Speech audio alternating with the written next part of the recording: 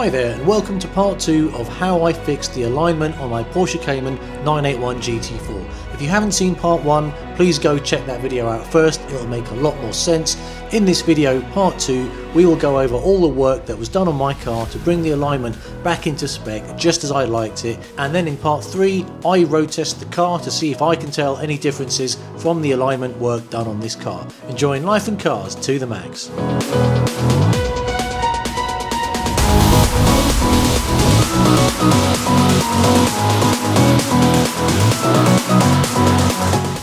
Right, so Pete's done his magic on the car. The bit I was trying to explain to you with the shims, and Pete will do this again and correct me if I'm wrong, is this is basically how my alignment was on the front of the car. The shims, let's say it starts like that, the shims will push out the bottom, which gives you more camber, but then he's also pushed out the top. So he's effectively done that, and it's basically extended the width of the car. So we'll go through Pete. Pete's obviously worked on the car. I see a lot of green on the screen here now, so here's a quick look at the screen, and we're now going to go over to Pete. So Pete, how are we looking? Are we in the final state? What have you done to my car? We are. And how have you got it green, mate? So remember, it's not all about being green. Okay. What's more important is symmetry. Now, for you and for your car, we've opted for keeping it standard, i.e. all in the green, but the way that we've achieved that is a little bit different, hence the shims. Now, these are the shims, if you can see those. I was a little bit, you know, because I always thought shims are meant for people that do loads of track days and... So ordinarily, that is quite right.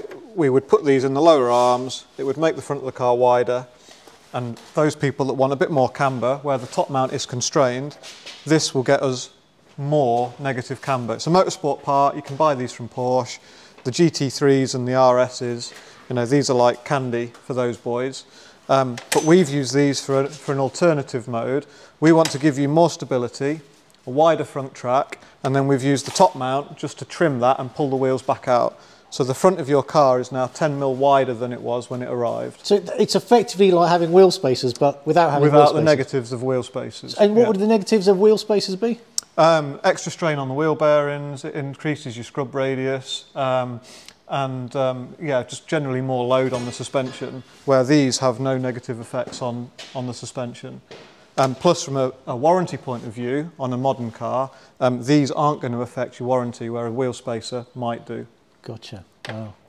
And then just out of interest, like, when the cars leave the factory, do they have any shims in there to start with? They do. They have the Litronic bracket, which is your headlight and ride height sensor, which is about a 2mm bracket, and they also have a 6mm shim from the factory.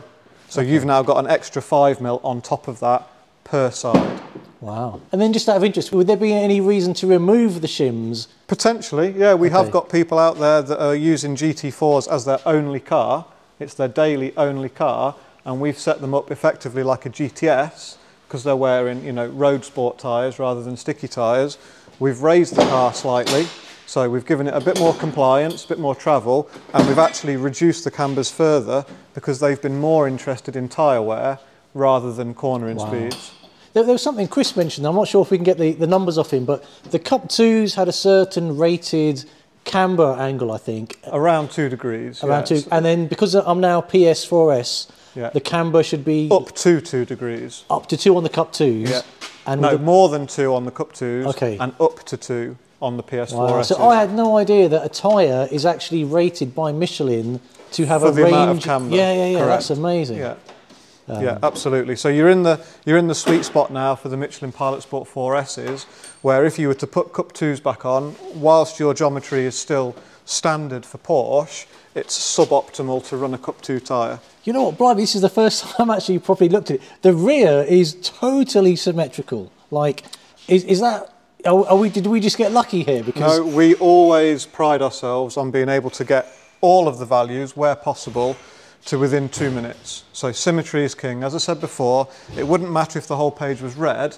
As long as the car is symmetrical, it would at least drive in a straight line. Wow. So I've tried really hard to make sure that these are all exactly the same. The fact you put the shims in, that doesn't show up in these readings per se, does it? Other than, you'll notice if we go off what the previous readings were on the caster value, so if I pull it up down here for you, so when you came in, your front caster values, if you can see that, were down at 928s and 923s. They were quite low. Okay.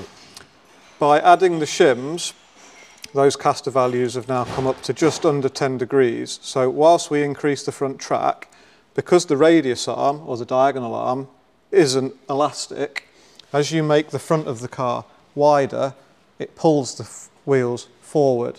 So the only way that I guess on paper you would know that the shims are there is because the front casters are now higher than they were before by about half a degree. Wow. That is just amazing. I know it's raining a lot down there, so I'm not sure if you're going to get a chance to do a after. Well, we are going to drive it. Okay, we are going to drive it. There you go. That should be fun. That's amazing. So thank you very much for doing that work there. You know, you said something about I think when I got my 987 here, it was about once you've set it up, you roll the car on the ramp and you bring it back on again. We remeasure it. So have you done that bit already while I was drinking tea? Okay. Yeah, done that twice while you've been drinking tea.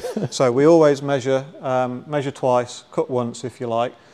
We pride ourselves on repeatability. So I want to be able to set these, push the car off the ramp, ask the equipment to forget what I've done and then remeasure it, and we should get the same results. Wow, awesome. And if I were to look at the top mounts now, are they generally centred? Almost exactly in the same place as each other.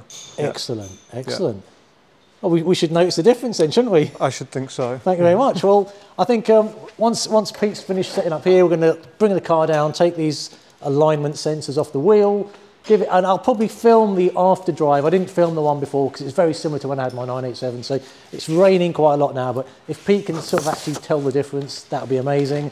And then it'll be my turn on the way home, enjoying life and cars to the max. See you in a bit.